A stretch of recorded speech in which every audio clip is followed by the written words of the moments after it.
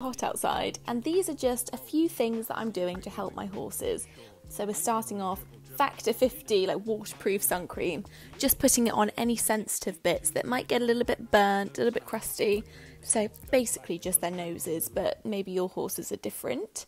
Look at them having a little smoot. And then throughout the day, I'm just going to fill up buckets of water, McAllister's having none of it, and throw it over them just to bring their body temperature down, try and keep them a little bit more comfortable. Now, it's up to you whether you want your horses in a stable or in the field.